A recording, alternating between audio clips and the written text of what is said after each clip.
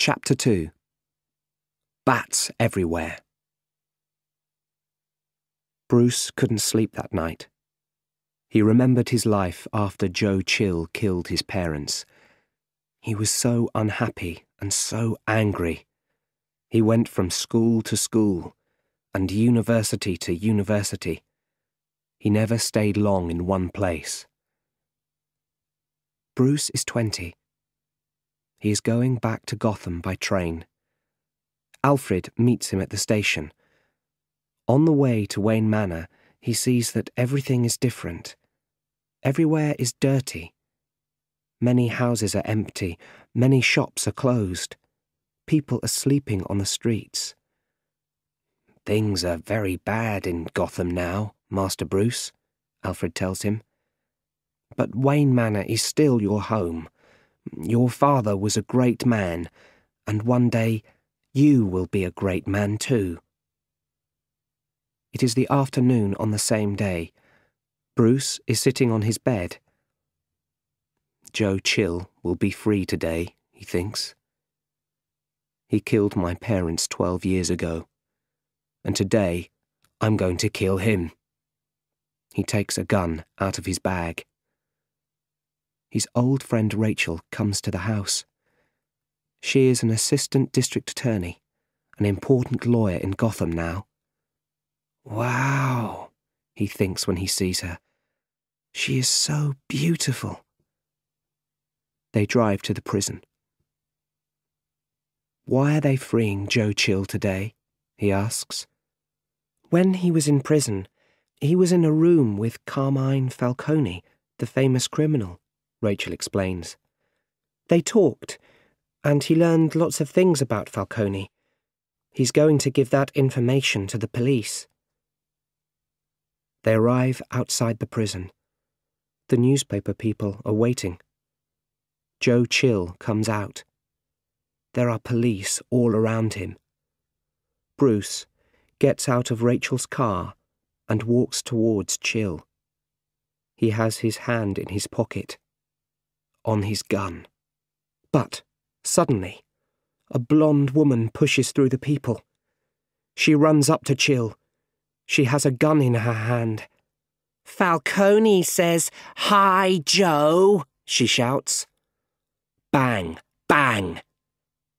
She kills Joe Chill. Joe Chill was dead, but Bruce didn't feel better. It wasn't the answer. Ducard took Bruce's blue flower. He pulled the dry flower into little pieces and made a small fire with it. "Smell your flower now," he said to Bruce. Bruce put his nose near the smoke. The smell was terrible. He suddenly started to remember the worst days of his life. He was falling down the well. He was seeing his parents' blood in the street. "You are frightened of these things. Look at them. Fight them. Now," said Ducard. He pointed to a large wooden box. Bruce opened it. Whoosh! Hundreds of bats flew out of the box. Bruce wanted to shout and run, but he didn't. "No," he thought. "I must be strong." He stood there quietly. He didn't move. He didn't say a word. "Well done," said Raj Al Ghul. "You're not frightened now. You are ready to join my ninjas." He gave Bruce a light. "Take this light and give your life to me." Bruce took the light. "Where must I go with your men?" he asked. "To Gotham," answered Raj Al Ghul. "Gotham must die. You must kill all the people there." "No!" shouted Bruce. This could not be real. "We have taught you many things," said Raj Al Ghul. "Now you must do this for us." "I won't do it," shouted Bruce. He threw the light on the wooden floor. It broke. A fire started and moved quickly around the room. It grew and grew. It reached the boxes of explosives in the cupboards. They started to explode. Bang! Bang! Ninjas ran everywhere. The roof started to fall. It fell on Raj al Ghul and killed him. As Bruce ran to the door, he saw Ducard's body on the floor. He wasn't dead. Bruce pulled Ducard out of the building and into the snow. He pulled him down the icy mountain. Ducard was very heavy. Once, he almost fell over the edge of the mountain, but Bruce saved him. After some time, they came to some houses. Bruce left Ducard with an old man there. "You saved his life. I will tell him," said the old man. "Where are you going?" "I'm going home," said Bruce. Bruce walked down the rest of the mountain. He phoned Alfred. "I need you, Alfred," he said. "Please come and get me." Alfred flew to Bhutan, in the Wayne family plane, and took Bruce back to Gotham. He told Bruce all about the terrible changes in Gotham. Carmine Falcone was the crime boss in the city now. Everyone was frightened of him. And William Earl sat in Bruce's father's chair at Wayne Enterprises, the Wayne family business in Wayne Tower.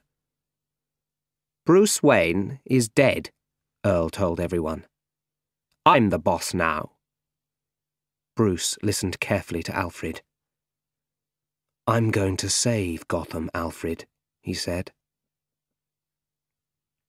When they arrived home at Wayne Manor, Bruce saw a small black thing high on the wall. "What's that, Alfred?" he asked. "It's a bat, sir," answered Alfred.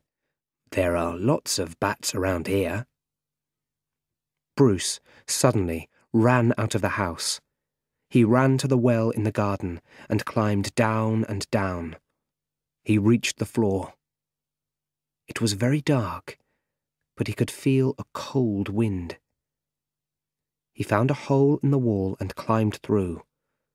He could hear water. It was quite near. He followed the black walls until they opened into a big cave. A river ran through the cave, and everywhere there were bats. Hundreds and hundreds of bats. Bruce smiled. The next morning, Bruce put on a new suit and went to Wayne Tower. The woman at the front desk at Wayne Enterprises tried to stop him. "You can't go in there," she said. "They're having a business meeting." But Bruce opened the door and went in. There were a lot of men sitting around a long table, and at the end of the table was William Earl. "Good morning, Mr. Earl. Good morning, everyone," said Bruce. Earl's face went white, but he quickly tried to smile. "My boy, how nice to see you," he said. "You're back. What a surprise. A nice surprise." "I've come back to work here," said Bruce. "I want to learn the family business." Bruce started work in the Applied Sciences office. This was the New Ideas office, but Wayne Enterprises didn't seem to be very interested in new ideas these days. The only other person in the office was Lucius Fox. Lucius was a friend of Bruce's father before he died. Bruce looked around the big room. It was full of strange and exciting things. "What's this?" he asked, and pointed to a black suit. "It's a bodysuit," said Lucius. "It can stop a knife. It can even stop a gun."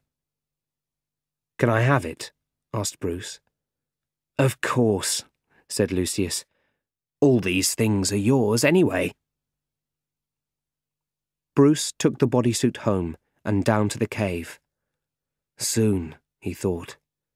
I will be ready.